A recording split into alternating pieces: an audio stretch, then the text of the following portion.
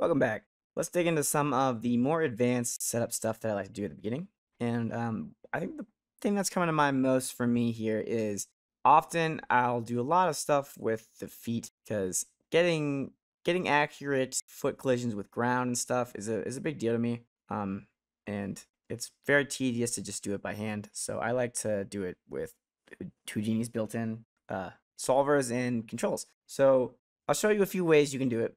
And then I'll also show you a few problems and a few solutions to those problems. So let's go ahead. I'm gonna make a full body IK node, and this isn't really part of what I'm trying to show, but I kind of need something here so I can give you an example. Pose, and then I'm actually gonna use that group that we made earlier to blast out the full body IK joints, and plug this in. Switch the map using to match by attribute, and now we get a simple FBIK. Okay, and now I'm just gonna move the foot down here. And there's a few ways we can fix this. If our joint is accurately to the bottom of wherever the foot is on the skin, we can go as simple as array actually. So we could do, I have array, and then I just ray up at the grid or the second input or whatever we have here. That would work if so. Like here, when I go under the grid, it'll ray it back up. So you can see it's doing there. The issue here, obviously, is that our joint isn't actually, if I click clear here, our joint isn't actually at the bottom of our foot. So we need some sort of offset or some sort of lift coming off of the joint when we push it towards a surface. And now there's kind of a solution for that. If we drop a rigvop, and then we plug in our mesh. Also, if we're plugging in like meshes and stuff into a rigvop, I'm going to delete the ray, then it's going to give us an error out of the gate, and that's because it's trying to compute transforms and stuff on it, and this grid doesn't have any transform attributes, so we don't want to give it any transform attributes because we don't really want to treat it like a rig, so we just want to turn off that compute transforms on input 2. Okay, and now if I go in the viewport inside of the rig attribute vop, and I turn off enable output, so the reason I'm turning this off is because if I hover over this with it on, you usually get, oh, maybe they fixed it. Oh, they did. All right, well, in older versions of Houdini, if you're on 19, then this will actually bring in the output as well, and you typically don't want that, so I'm just gonna lasso these guys and then bring them in. And now you have this node in here called collide geometry. And if you've ever done anything inside of one of these reattribute vops, you know you have get point transform and a set point transform. And it's pretty easy to just drag over the point number into the set point transform. And now I can plug in the X form from our point where it's getting the point, and then I can set it with an updated collision geometry node. And for this, we can specify a path to like a SOP here, or since we're plugging this straight in, we can just do second input. And it's not doing anything by default right now just because our joint isn't actually colliding with anything. However, if we move this collision distance, you can see now that this is kind of our offset that I was talking about earlier. So if I have a set to say 1 here, then this joint has to be 1 unit above wherever the surface is of the collision geometry. Now that's nice. However, it's a little bit of a pain in the ass to go through and set these manually one by one. So and you can set this for every joint, honestly, because if we had, say, our hip on the ground here, we probably want our hip to be whatever distance the hip joint to the bottom of the skin is here, and we probably want that set too. So we can set them for everything, and I'll show you some cool way to do that and a cool accurate procedural way to set all of this up. So what we're gonna be doing is we're gonna be hopping out of here, and then up at the top, I'm gonna take the rest skin. I'm also gonna hide everything, turn off the material, and then I'll do a okay. So the idea here, I guess, is that we need to isolate the areas of influence for each joint. And an easy way to do that is this labs node called name from capture weights. And you can do this if you want to see what it's doing inside. It's basically just unpacking the capture attributes and then getting basically the highest weight out of the array. You don't really need to worry about that too much because this thing just does it for you. I'll probably show how to do some fancy stuff with the unpack attribute here later in this series. But for now, we're just going to use this node. And what it does is it creates a name attribute on the points and the name that it spits out is the name of the joint that has the highest influence in that area. And I can visualize that with a color node, and I'll do random from attribute and name. And now you can see we have all these little patches of different names of joints, I guess, that correspond to the highest weight area. And so that's great. Why do we care about that? And we care about that because let's say I'm working on the hip joint, or let's say I'm working on the knee joint, and I want to ray it down at the geometry and get the distance that it's using to ray the joint onto the skin downwards, and then use that as the collision distance. However, the farthest distance is going to be the bottom of this foot, and we don't really want that for this joint because we really only want maybe like here. So what we want to do is we want to get these areas, and then we want to put it inside of a for each loop, and we're going to use a for each named primitive. We're going to plug this in, and now it actually generated the attribute on the points here, so we probably want to promote that. I think this mesh already does have a name attribute on the primitives, but that shouldn't be a big deal since we're not really actually outputting any of this. We're just using this to get the distance, the collision distance attribute. Not bone capture, name. So now we have our name up here, and when we sort through this, see, we get, I'm just going to turn off this template. We get our little sections of joint geometry. That's cool. How do we really use this? So what we want to do here in this for each loop is we want to create a input here. I just like to have this button because it's nice to press. I don't actually want the metadata. I just want to fetch the input. And I'll pull this over here. And now we want to bring in our skeleton. And cool, we're bringing that in every time. So now we need to isolate just the joint of the current iteration. So we're going to do that in a wrangle. So I plug the wrangle in here, and the and the that for each begin in here. I can do a if at s at name. Oh, shit. S at name does not equal. Well, let's actually do prim here because they're on the prim root now. So I'll go prim 1, I'll go name. It doesn't matter on a per each primitive basis, so you can just use 0 for the prim number because all of these primitives should have the same name. So if it doesn't equal that, then we're gonna remove points. So now we have only our isolated joint with a matching name. So you can see our name is ankle, and if we visualize this, we are also grabbing the ankle. All right, cool. Now, so the next step is to get that distance, and your first thought might be just to ray it down, and I'll do projection rays, vector, -1, and this works in a lot of cases. However, there is a good deal of times where, there's a good deal of times where the start points won't be directly above anything. Like say this mesh here was clipped like right here, and like hell, for just example's sake, I'll clip it.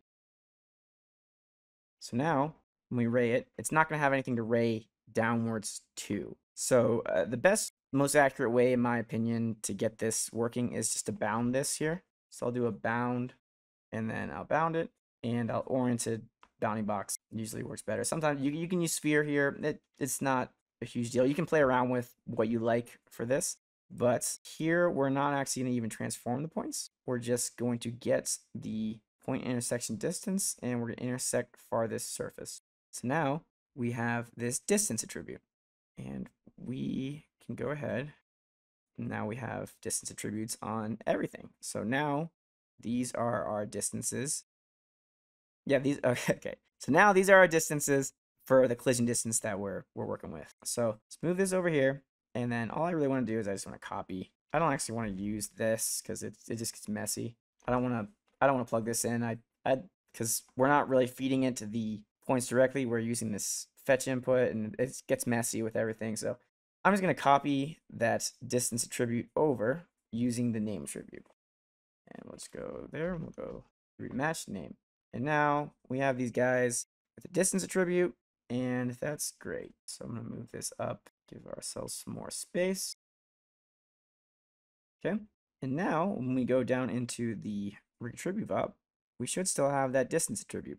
And what we can do is we can do an import point attribute, and we can plug that point number of this thing. So We have the point number, and we have the point number of whatever we're grabbing right here. So we can plug that in, and then we can say we're grabbing it from the first input, and we want to grab the distance, and it is also a float. So now we plug that into the distance, and I'm going to go ahead and show everything again. And now we get very accurate collisions, you can see, with the ground. And now I'm going to show you one more little thing actually here. So one other cool thing is sometimes doing this by hand is very annoying also, because you got to grab every point, and in this scenario we only are using a few, but if you had like a spider or something with a lot of legs or something, I mean, not even a lot of legs, just a lot of joints in general, it could get very, very tedious to do all of this. So a cool way you can work inside of a VOP with these points is you can do get point transforms. And what get point transforms is going to do is actually going to return an array. And so that's an array of points. And if you don't know what an array is, think of it like a group of numbers and like a list essentially. And the list is going to contain the point number, and for each point number, it's going to have the transforms and the local transforms. And inside of this list, we can do a for each loop. So what this is going to do is it's going to take an array, and it's going to loop over. I'm going to delete, or not delete these, but I'm going to disable them for now. It's going to loop over each number in that list. So we're now looping over each point in all of the points from the first input. So what we can do there is we can basically copy this setup here, and we'll go element out. And what we want to do here is now we'll do get point transform. I'll cut these real quick just so it's less confusing. All right, so what we want to do here is now we have the point number, and that's what's coming out of this element out is the point number. So that doesn't give us the transform information. So we want to plug that point number into another get point transform, or not another, but I guess this is get point transforms. This is get point transform. And on this guy, we'll do file, first input. That's fine. And now inside of this loop, we're going to get the X form for each of our points. And we can also use that point number to set the X form. And it's all messed up right now because we're basically plugging in nothing. So we want the target X form to be there.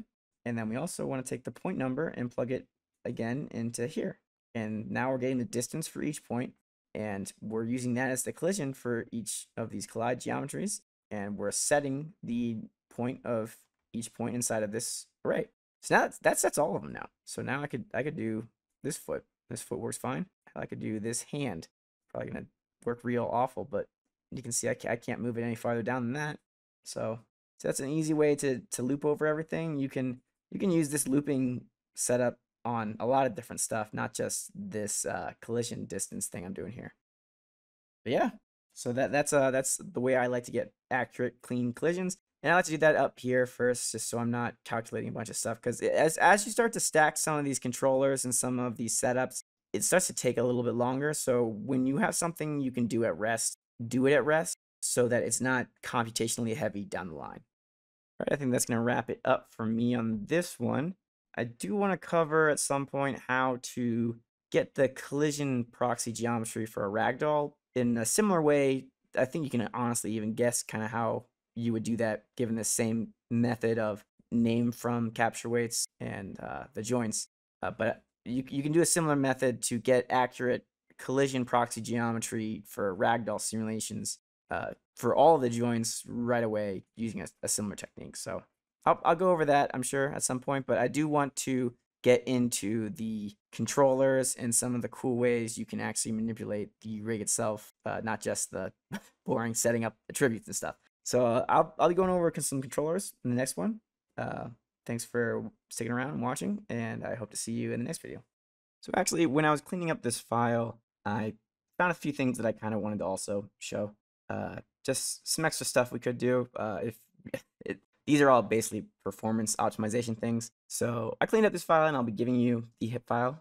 I still have to get confirmation on if I can share this model or not. If not, then I'll still share the hip file, but you won't have access to the model here.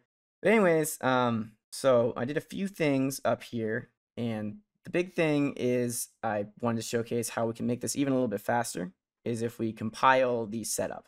So for one, I also added the option to bound a few different ways. So you can do a bounding box that's oriented. You can just do the bounding box. You can do a bounding box that's a sphere. I actually didn't change this one yet, but so this one should be a sphere. Or you can do a convex hull, which sometimes works a little better. There's also some other methods you can use for bounding, and I mean, feel free to use anything you want.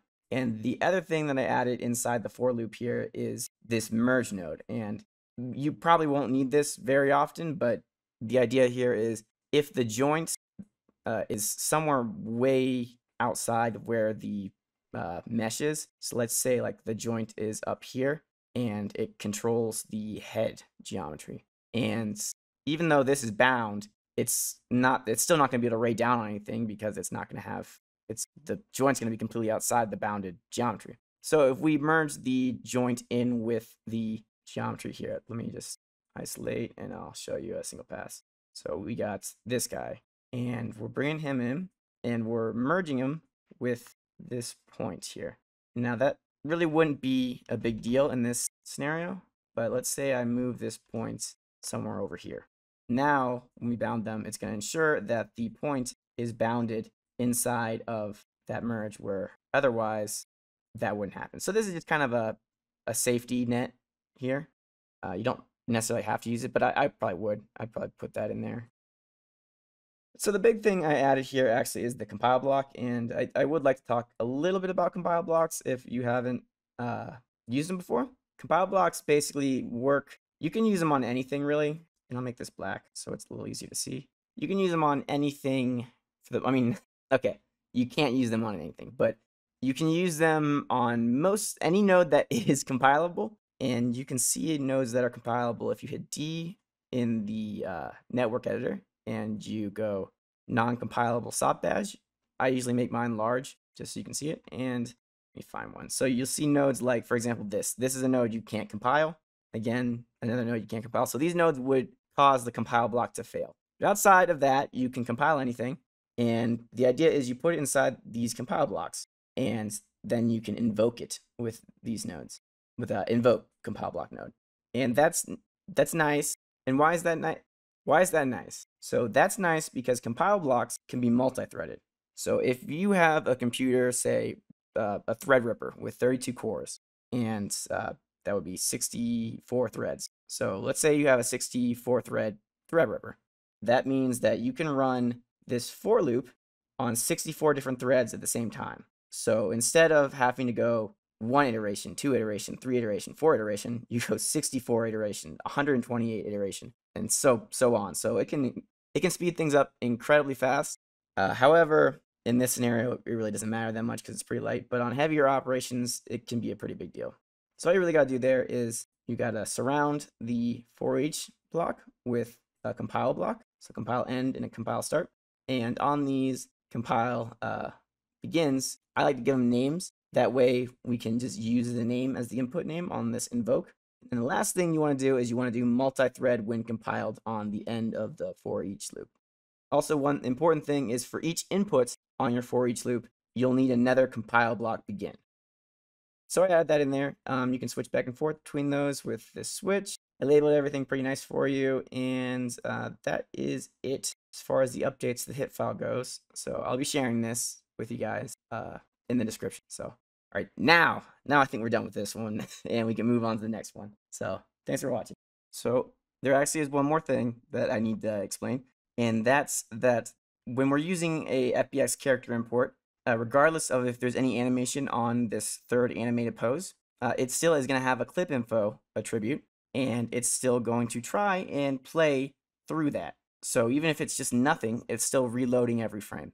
And we don't really want that because we don't want to have to reload all of these setups every frame because that kind of defeats the purpose of us making them at the start. So easy way to fix that is just do a time shift. So do a time shift, and I'm just going to clear it out and make sure that we're locking it to the first frame. So we only have to do these things once.